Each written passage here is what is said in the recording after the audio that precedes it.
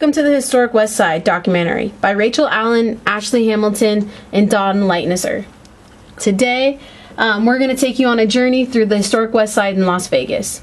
First, we'll look at what makes a neighborhood historic. Then we will look at a brief history of the neighborhood, like forced segregation.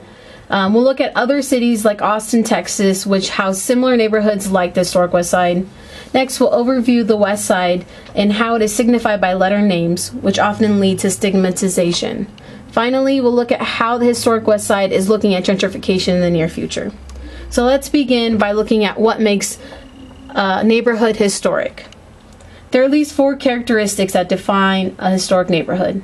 The first is that historic neighborhoods or districts have been vetted and are located on the National Registry of Historic Neighborhoods. The second could be that the neighborhood or district has historical significance in the growth of this country. The third possibility is that the area has structures which were built before the Civil Rights Movement. Lastly, this specific neighborhood holds historical significance and integrity. So first we'll look at why the West Side is historic. One day it came up a rain, and in this tent, we got up under the table that was in the house. That was the only dry spot in the house, under the table. While the West Side is not on the National Registry of Historic Neighborhoods, it does meet other criteria mentioned. The Historic West Side helped build this country to what it is today. African Americans moved to the Las Vegas area beginning in 1905. Because the word of mouth, they learned about better paying jobs that were available at the time in the South. When they arrived in Las Vegas, they were told that they were only allowed to reside on the west side of the train tracks in an old rag town. According to the latest census data collection, there are still 87 residential buildings still standing and occupied in the area. Also, there are 2 locations within the Historic West Side on the National Registry of Historic Places. Lastly, the West Side holds a lot of historical significance for this area. In America, for a neighborhood to be considered historic, it means that it has to have been developed before the Civil Rights Movement, in a time when segregated neighborhoods were the norm. During the 1930s, the West Side was not segregated except for the pool and the theater.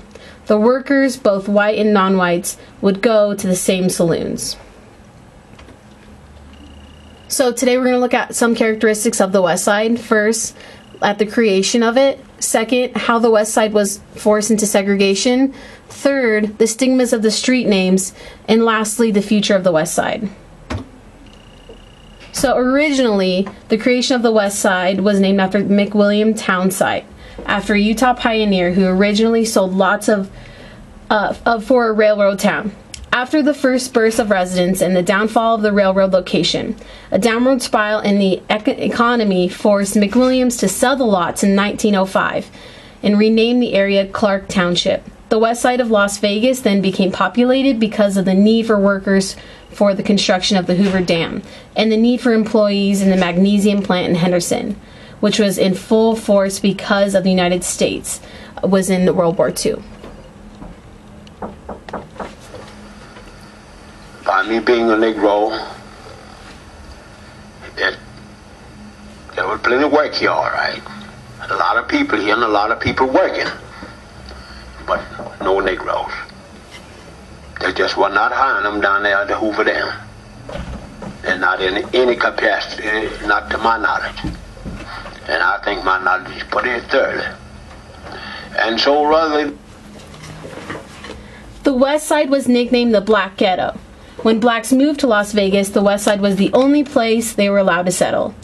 Banks and mortgages companies refused to provide financial support to build it.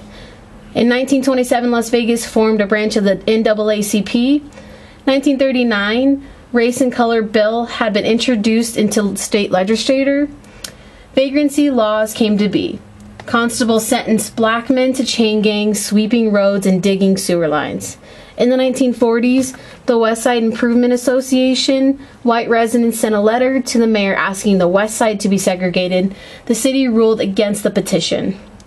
Between 1931 and 1941, Las Vegas transformed from an integral community to a completely segregated community, with most of the whites moving out of the West Side. door and got up on the stage and rehearsed. Paul had hung his sweater on one of the stools there, and they came around the front, and without thinking, he said, "Oh, I left my sweater back there," and he ran in the front door and ran back to the thing and grabbed the sweater out, and the doorman or somebody saw him, and we got the word if the Platters walked in the front door again, they's fired. So you could play and you could make money, yeah, but don't come in the front door. But there are similar neighborhoods to the historic West Side, like East Austin, Texas. East Austin, Texas is an area with a similar historical background. The division that persists in East Austin today are rooted in discriminatory housing policies in the past, like redlining. African American residents couldn't even get their utilities turned on if they lived somewhere other than the East Austin.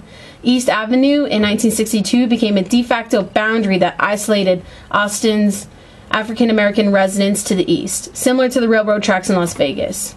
Their concern today is the gentrification that threatens to dissolve historically black communities. There are also stigmas of the street names. There is a stigma behind numbers and letter streets. On average, property values are higher for homes on street names as opposed to number streets. They also have a reputation of being more dangerous. A blog for Las Vegas tourists said, "Stay away from all lettered streets at night," which is why West Las Vegas has renamed many of their streets to honor historic black figures in an effort to destigmatize their streets. Dorothy Dandridge, perhaps best known for being the first African American actress to be nominated for an Academy Award of Best Actresses. Sharon Grace Cordura, the first African American female to achieve general rank in the Army. And lastly, Mary Jane McLeod Bethune, educator and civil rights activist who started a private school for African American students. There are signs that the historic West Side will face gentrification in the near future. As of now, there are plenty of reasons as to why. Gentrification, as defined by Zukin, is the conversion of socially marginal and working class areas of the central city to middle class residential use.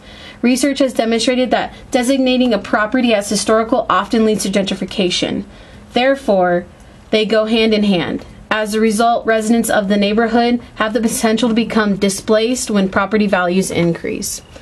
Currently, in historic West Side, we are witnessing a revitalization program aimed at the West Side School. In August, the West Side School completed phase 1 of a 3-phase renewal project, according to 8 News Now. The school underwent a $12.4 million renovation, which now houses Tech Impact. The next phase will result in more business space in 2017. The final phase will include apartment houses and landscaping. In addition, the 100 Plan Project, working in conjunction with UNLV's Downtown Design Center, created another revitalization plan targeting all of the downtown area. According to the Landscape Architecture magazine, the plan proposes 8 moves to bring back the neighborhood, including encouraging mixed-use infill along its corridors and edges, implementing a complete streets strategy, and reinventing the Moulin Rouge Casino site as an entertainment district. However, current residents of the neighborhood are fearful that this revitalization program will result in displacement. Assistant to the city councilman Joseph Mitchell said smart investors, they see the value of what it can be, not what it is. Resident Hannah Brown responds by stating, they'll be bringing their own places, not restoring mine. I'm not saying that what I want to see, but I think realistically that the land isn't going to sit empty. So the historic West Side faces a future of gentrification. Today we looked at how it was created, some other neighborhoods just like it, how the city street names have been stigmatized, and how gentrification could be in the near future. Thank you.